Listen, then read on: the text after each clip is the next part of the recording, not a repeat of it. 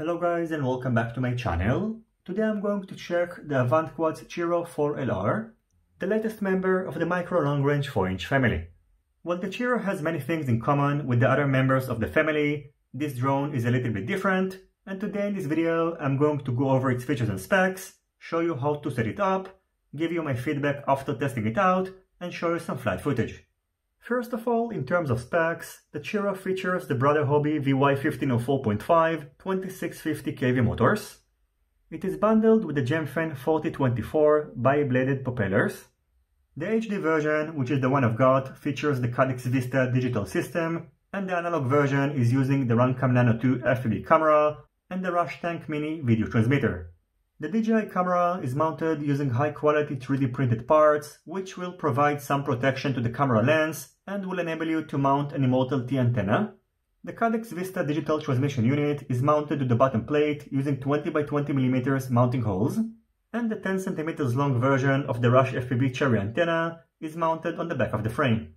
On the center of the frame, you can find the JHEMCU GHF420 all-in-one flight controller. It came pre-flashed with Betaflight 4.2.3, features a BLLES 20A 4-in-1 ESC, and 4 full UARTS ports.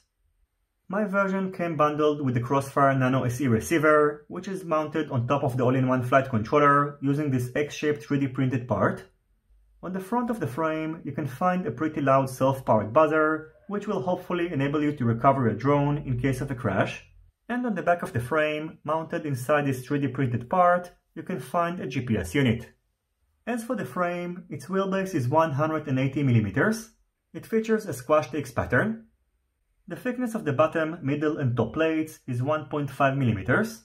The thickness of each replaceable carbon fiber arm is 3.5mm and its width is 6.5mm. In addition, the weight of the Ciro 4LR without a battery is 174.1 grams. Including a GNB 650 mAh 4S Lipo battery, it weighs 248.8 grams, and including a GNB 1100 mAh 4S LHCP battery, the total weight is about 265 grams. As for setting up the Ciro, in case you have one of the buy and fly versions, simply bind the radio receiver with your radio controller, connect the flight controller to your computer, and open up Betaflight. Here you can see how the port section is configured. The GPS unit is connected to UO2, and as you can see, it is being powered also when powering the drone only via USB, which is great for getting an initial GPS lock. The Vista unit is connected to UO3, and the radio receiver is connected to UO6. Under the configuration tab, the EC/motor protocol is set to DShot 600. The motor idle throttle value is set to 5.8%. The motor direction is reversed, so pay attention to it when installing the propellers. By default, the maximum arm angle is set to 25, and I recommend to set it to 180, so you'll be able to arm your drone regardless of its angle. The PID loop frequency is set to 8 kHz. The GPS is enabled, and its protocol is set to UBLOX. The telemetry output is enabled, and the radio receiver is going to be pre-configured for you in case you have one of the buy and fly versions.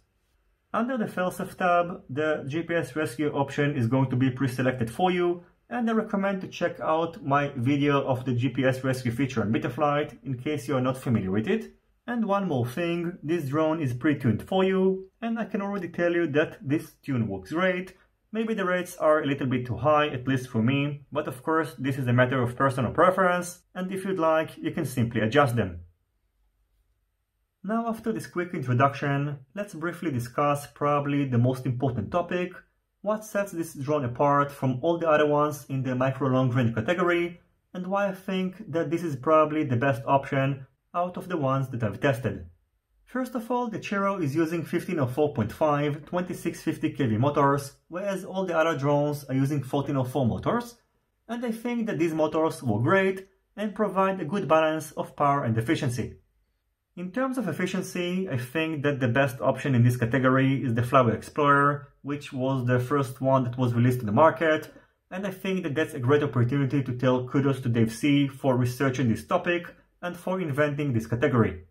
As for power and performance, I think that the iFlight Chimera 4 is the most powerful drone in this category, especially if you're going to go for the 3800 kV version. So the Ciro is not the most powerful nor the most efficient drone out of these 5 options. However, it is going to provide you a good balance of these 2 aspects, which is very important. Another important aspect, which is especially important for long-range flying, is the GPS. The GPS unit of the Ciro 4LR works great, and that's because it is connected to its own dedicated UART port on the flight controller, the antenna of the GPS is not blocked, and its wires are shielded. It took about 6 minutes to get the first GPS lock, and after that, less than a minute. As for the self-powered buzzer, which is an important accessory for these types of drones to serve their purpose, the buzzer is pretty loud and the LED unit is bright. However, I recommend to move it to the top plate, as otherwise accessing the deactivation button is a little bit difficult, and keep in mind that you will need to press it each time that you unplug a battery. In addition, although I still haven't performed a long-range test, as far as I can tell, the Rush FPV Cherry antenna works very well. One last thing regarding long-range flights, in my opinion it is better to mount the radio antenna on the front of the drone and not on the back, because it is going to give you a better indication of the radio interference in your flight path, because first you are going to fly away from you, and then you are going to experience more radio interference in comparison to mounting the antenna on the back, but the opposite thing will happen when heading back. Finally, in terms of durability, as far as I can tell, the Ciro 4LR features a very robust frame, and the carbon fiber parts are not going to break easily in case of a crash. The parts that are more prone to be damaged are the arms, so I recommend that in case you're going to get it, get an extra arm or 2.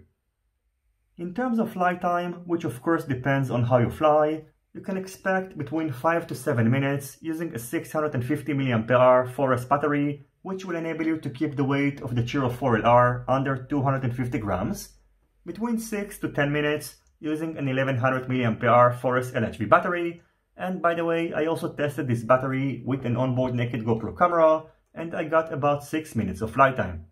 In order to achieve an extra long flight time, you should use a 4S lithium-ion battery pack, which provide a better ratio of power to weight than Lipo batteries, and are a great option to these types of drones, since the current draw of the motors is very low. I still haven't tested the Ciro 4LR with this battery, and I plan to feature this test on a separate video. I'm going to wrap up this video with some flight footage, and by the way, in case you decide to get this drone and you would like to save 5%, you can use the coupon code which is included in the description box and is valid until the end of this month.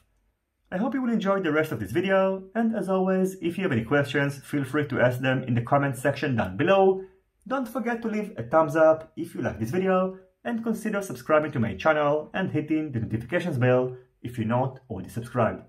See you on my next videos, and goodbye.